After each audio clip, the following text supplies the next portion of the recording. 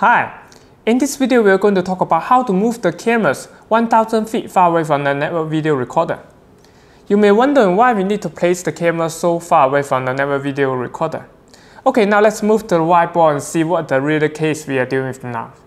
There's 3 cameras installed in the barn, and the network video recorder was placed in the barn, but now the owner wants to move this network video recorder to the house so he can watch the live video from the barn from these 3 cameras at the house.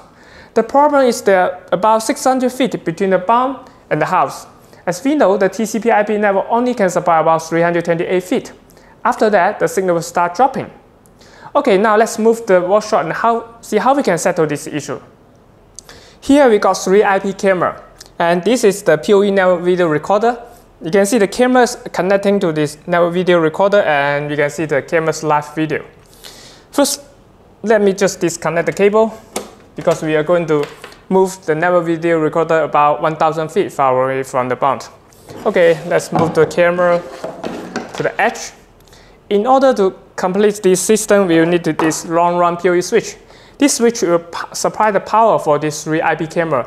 Meanwhile, it has 2 long-run ports. So we're going to use one of the long-run ports to send the data back to the PoE NVR. Okay, now let me just power this switch, and I'm going to connect all this camera to this PoE switch.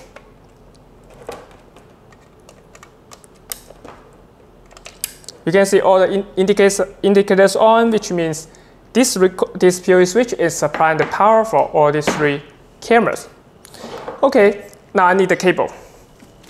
This is 1000 feet Ethernet cable. Continue run, it's 1000 feet. So I'm going to connect to one of the long-run ports, the first port. And the other end, can we just connect the cable directly to the network video recorder? Negative, it will not work.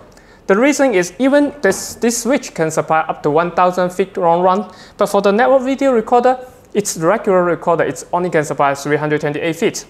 So in this case, we also need this PoE standard. The PoE standard will help the network video recorder to return the signal.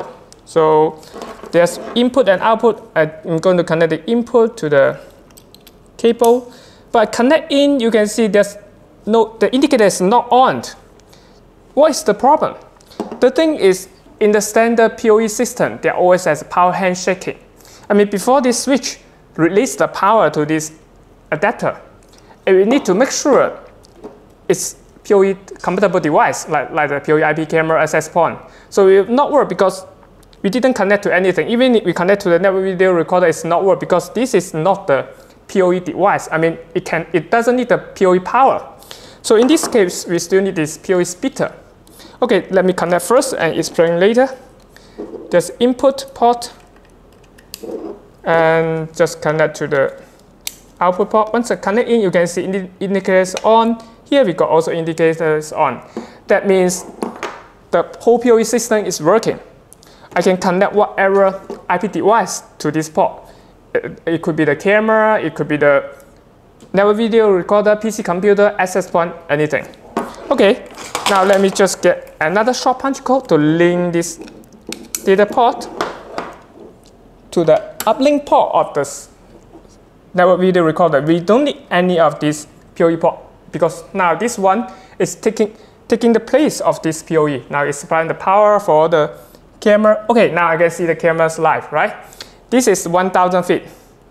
It's live now, and we just use the switch, long-run switch, to send the data, all the video fit to the switch.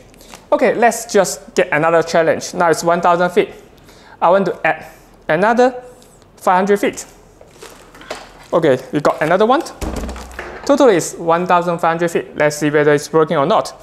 Because this cable, now I need to get some copper to join this cable together. This copper, you see they're separated. So this is just the copper to physically join these 2 rows of cable.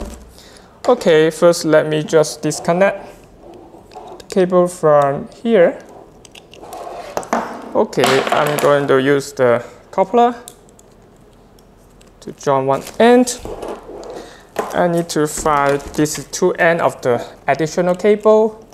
So I connect one end here, just connect the other end to the adapter. Let's see whether it's work or not. Let's wait for a while. Okay. I think we need to wait for a while. Still no. Okay. I think it's getting the live video now. How many cameras? Okay, so all the 3 cameras. Yes, it's live. That's totally 1,500 feet. That's almost the maximum. But for this kind of setup, one important thing is about the cable. Just don't use the low-cost Cat 5 or Cat 6 cable. Otherwise, it's not going to work. Because when the factory produce the cable, they expecting you just working with about 328 feet. So some of the suppliers, I don't say all the suppliers, they will just use the low cost. Maybe they think it's okay for 328 feet. But now we are working about 1,500 feet. So in this case, you will better use the qualified Cat 5 or Cat 6 Ethernet cable. Cat 6 will be better. Alright, that's all for today's video. If you have any question, please post in the comment section below. See you next time.